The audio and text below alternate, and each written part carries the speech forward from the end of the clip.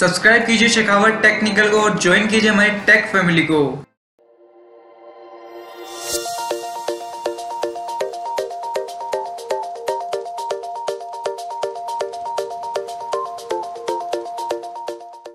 दोस्तों finally MIUI 10 का जो फोर्थ ग्लोबल बीटा अपडेट है वो Redmi Note 4 के लिए रिलीज हो चुका है, जिसका नंबर है 8.7.26। हालांकि इस अपडेट में बहुत कुछ इंटरेस्टिंग फीचर्स आए हैं और ये अपडेट आज दोपहर 12 बजे ही रिलीज हो गया था। हालांकि मेरे पास भी दोपहर 12 बजे आ गया था, लेकिन वीडियो बनाने में थोड़ा सा डिले हो रहा है। 1:32 हो रहे हैं अभी, तो देखो कब तक मैं एडिट करूंगा, कब तक आपको मिलेगी। थोड़ी सी तबियत खराब है इसीलिए थोड़ा सा डिले हो सकता है। बाकी देखते हैं कब तक किस तरह से आपको ये वीडियो मिल जाती है। तो फिलहाल के इस वीडियो में बात करते हैं क्या कुछ इंटरेस्टिंग फीचर्स आए हैं इस अपडेट में। वैसे तो बहुत कुछ इंटरेस्टिंग फीचर आए हैं, दिखा दूं क्या?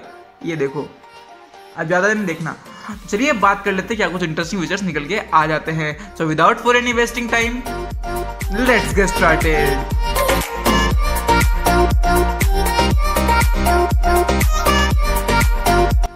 दोस्तों सबसे पहले चलते हैं हम सेटिंग्स में। सेटिंग्स में आने के बाद आपको दिखा दूं अबाउट फोन में चल के। अबाउट फोन में आप मेरा लेटेस्ट वर्जन देख सकते हैं, इसका नंबर है MIUI 10 ग्लोबल 8.7.26 बीटा, और आप एंड्रॉइड वर्जन भी देख सकते हैं जो कि 7.0 है। सिक्योरिटी बेस लेवल हालांकि लास्ट अपडेट में बढ़ाया गया था, तो इस अपडेट में बढ़ाने की कोई दिक्कत है ही नहीं, तो उसमें कोई दिक्कत वाली परेशानी वाली बात भी नहीं है। बाकी कुछ इंटरेस्टिंग फीचर्स की बात करें, सबसे पहला इंटरेस्टिंग फीचर आप यहीं पे देख पा रहे हैं। अबाउट फोन की साइड में यहाँ पे MIUI 10 ग्लोबल 8.7.26 लिखा हुआ आ रहा है। तो यहाँ पे पहले नहीं लिखा हुआ आता था, लेकिन अब अगर आप देखेंगे, नोटिस करेंगे तो यहाँ पे आपको लिखा हुआ मिल जाएगा, जो कि एक अच्छी बात है। उसके अलावा कुछ खास इंटरेस्टिंग फीचर की बात करें तो यहाँ पे जो ये साइन आ रहा है सर्च बार का, इसके ऊपर अभी भी टैप करते तो कुछ भी ओपन नहीं होता। हालांकि इसको आप चेंज कर सकते हैं, लेकिन कुछ भी चेंज नहीं होता है। तो उसको शायद अपडेट नहीं किया, कुछ रिकवर बग था वो नहीं किया, वो आगे देखेंगे हम। लेकिन अभी तक तो कुछ इंटरेस्टिंग हमारे सामने निकल के नहीं आया है। बाकी हम कैमरा के ऊपर बात करें तो हमारे कैमरा में बहुत इंटरेस्टिंग फीचर्स आ गए हैं। या कैमरा का इंटरफेस बिल्कुल ही चेंज कर दिया गया है।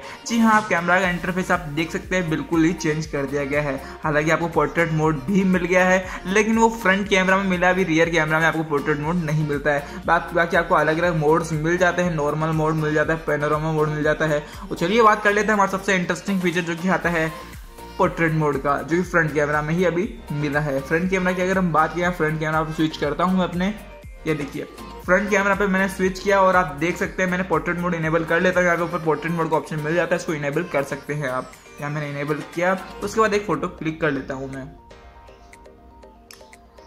यहाँ मैंने फोटो क्लिक की और आप देख सकते हैं, क्या पता ब्लर हुआ नहीं हुआ। यहाँ पे क्लिक करता हूं मैं,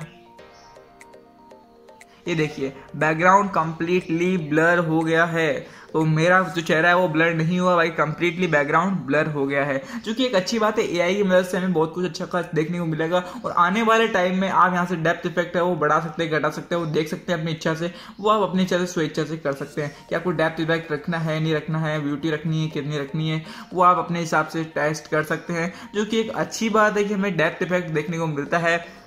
आने वाले अपडेट में कुछ ना कुछ इंटरेस्टिंग फीचर्स हमें देखने को मिल जाएंगे। उसके अलावा हाँ, एक कैमरा में और रह गया, अगर आप अपनी वीडियोस में जाते हैं तो आप 1080 में आप शूट कर सकते हैं, जो कि एक अच्छी बात है। यहाँ पे अगर मैं टैप करता हूँ तो आप देखिए फुल HD में यहाँ पे लिखा हुआ था 1080। हालांकि पहले ही फुल HD था, लेकिन वहाँ पे हमें पता नहीं था 30 फ्रेम पर सेकेंड में, वो हमें कुछ पता नहीं था, लेकिन अब यहाँ पे आप कर सकते हैं। बाकी जो शटर स्पीड है उसका साउंड भी बिल्कुल चेंज कर दिया गया है, बिल्कुल आप सुनिएगा। मैं यहाँ टैप करता हूँ,